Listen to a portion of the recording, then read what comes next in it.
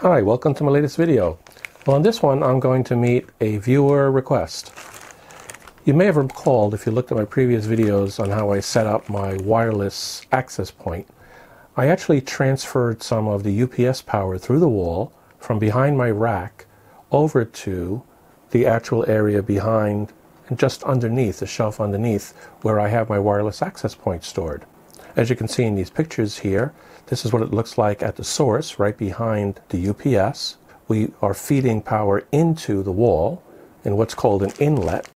As you can see here, this is one that I just got in order to do this particular video. If I open it up, you will get a couple of things in here. You get the actual inlet socket, and that will allow you to actually connect up a power cord to something like a UPS or anywhere that's delivering power. So you put the receiver end of it into the outlet here, and then you put the opposite end, which would have your plug on it, and then you could actually transfer power into this inlet. So I'm going to show you how I install this, and we'll do a quick test and we'll see how it works out. I start this installation with a drywall enclosure that can hold a single gang receptacle for power. Make sure I measure the horizontal and vertical dimensions of it. Then I will transfer those dimensions over to the drywall location where I want to install it using a pencil, giving it a little extra room in both dimensions just to make sure. I do a quick double check with the enclosure, and then I start cutting it with a drywall saw. Now I fit the enclosure into the hole that I just cut, make sure it's a nice fit, and then I screw it into place.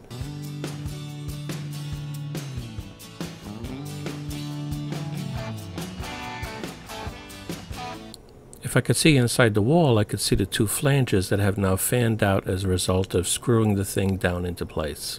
Okay, now that I have the wire coming through one of the openings in the case, all set, ready to go, I'm going to remove some of the sheathing from it. This is a tool electricians use for that purpose. You could also use a pair of cutters and just cut it back. You don't have to cut off too much for the purpose of installing this connector. Just take it and press it and then pull it. Let me just get this back a little bit. I like to cut off the excess. You have 3 wires in here, as I've shown in previous videos on electrical installation. One is generally copper coated only. It has paper wrapped around it. I'll cut off the excess of that. Then there's a white, which is called a neutral. And then there's the black, which is the hot. I will go ahead and even them all out pretty much, for purposes of the type of thing we're installing here. This box here, for the inlet, on the back of it, it has the type that you just push in and tighten with the screwdriver. So let's make sure that the screws are, here's a black screw, guess what that's for? The black wire. Okay? So we make sure that it's opened up a little bit. And then the other side is a silver, that's for the white wire. Sometimes you'll see gold and silver, with gold being for the hot. And then there's a green. The green is for the ground. That's the one that has no insulation on it. So we just open them up a little bit. Let's take off a little bit of the sheathing from the black and the white. Here is a wire stripper for purposes of electrical wire. Let's go ahead and pick the right gauge. The right gauge of this happens to be, let's see, probably about right here. We don't have to take off too much. We just sort of spin it in place a little bit, and then we pull it out. And that should do it. That should be good enough. So we have the 3 wires all free at this point. Before we start, take a look inside at each of the holes and make sure that the little clamp is opened enough for the wire that's going to go in them. This side will be black, white, and green. And then we just put all 3 of them in, actually, with this type of socket. And they should go all the way down, like this, and then tighten them up.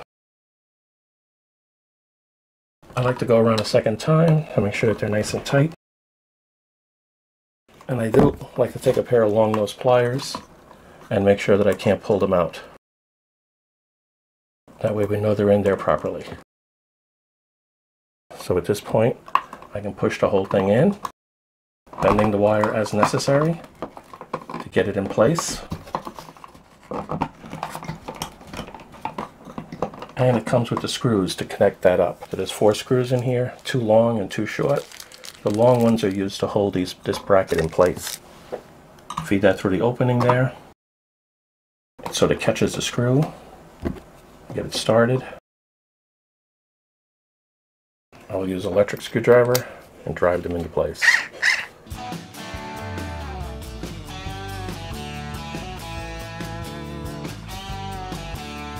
That's good enough. We are now installed here, and we can put the faceplate on.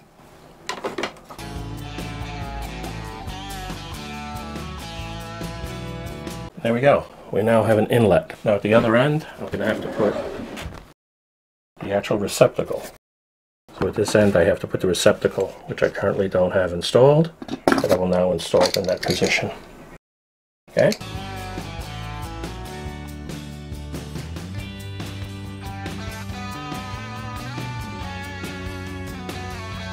And there we go.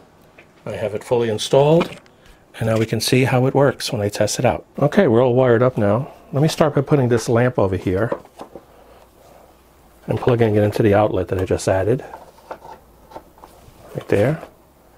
And then I have this cord, this extension cord with the proper connector at the back of it, plugged into my UPS. So I'll go ahead and put it on the inlet here, and we'll see what happens. And there we go. That lamp is now getting power from my UPS. Okay? I can unplug it and plug whatever I want in there. And then looking at it from the back, I have a single wire connected up between my power inlet and the power outlet that the lamp was connected into. And this is how I have the power from the UPS driving my router downstairs. Till next time.